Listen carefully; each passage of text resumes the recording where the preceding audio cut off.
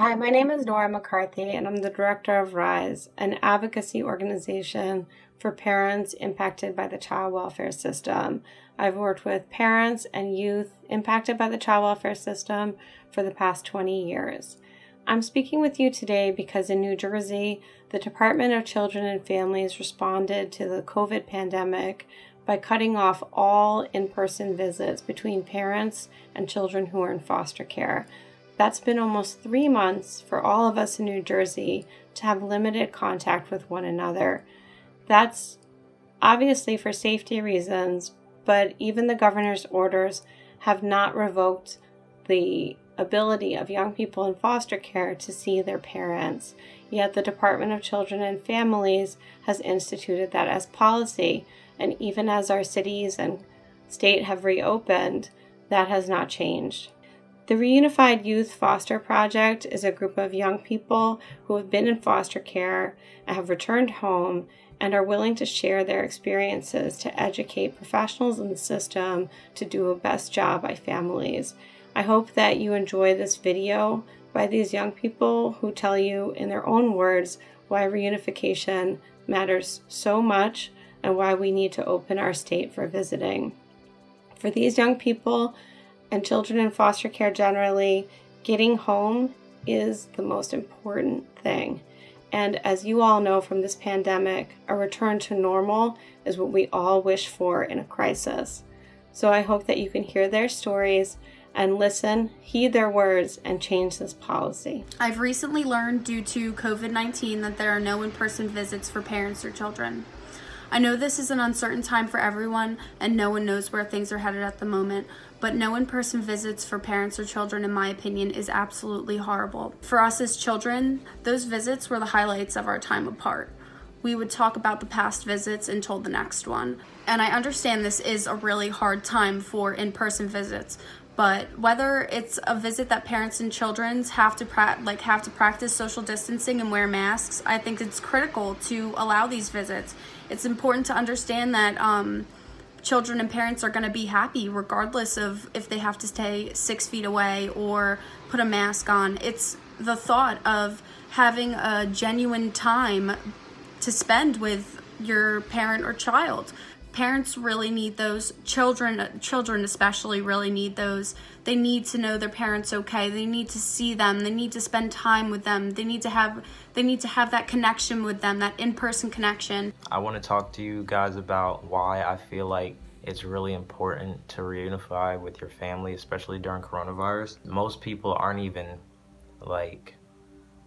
familiar with things like how things are getting shut down and what's going on and stuff like that, especially the youth. They're gonna want to be with family that they feel like they can be safe with, that they feel like they can lean on and stuff. I feel like you don't know exactly who you might lose at what time, and it's really important to spend the time that you have, just make the most of it with the family that you love, you know, the family that you got, the only family you got. I was put into the foster care system around 13. I was in that system for 2 years, but it felt like an infinite amount of time. Reunification is what I wished for during my time in foster care. It was painful being separated from my siblings, my mother, and it hurt me trying to hold on to that hope that I had of being reunified with my family. I was in a state of what I can only really say is a depression or a low point. I was constantly confused and worried and just hoping that my siblings were safe and that they didn't experience the same abusive actions that I was experiencing in my foster household. I was also worried about my mother and her health because I felt like nobody was trying to give her any mental or financial help to get away from my stepfather. I fear that with the no in-person visits, children will be subjected to abuse in their foster homes. Because of my own experience, I feel children during this pandemic will be heavily mentally and emotionally affected, and it might cause some unusual separation behaviors. This will also take a toll on parents because they will not have the physical or emotional security of seeing and hugging their children.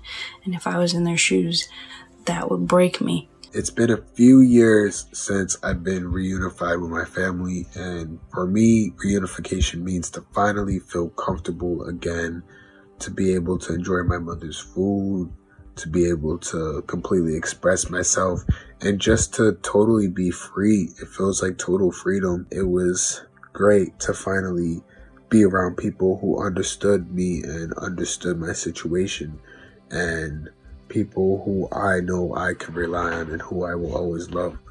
We're in the middle of a world crisis, and that already is traumatizing. So for children to be going through separation right now of people who they love and who they're comfortable with, and they can't be with those people right now, that is truly horrifying and that is truly upsetting. I feel like they should not at all be delaying reunifications. I feel like delaying reunifications for children is going to hit young teens and children harder on an emotional level and mental level than people realize, and this should not be happening at all. I feel like parents need to see their kids and kids need to see their parents, and if we could make that happen, that would definitely be a step forward in the right direction.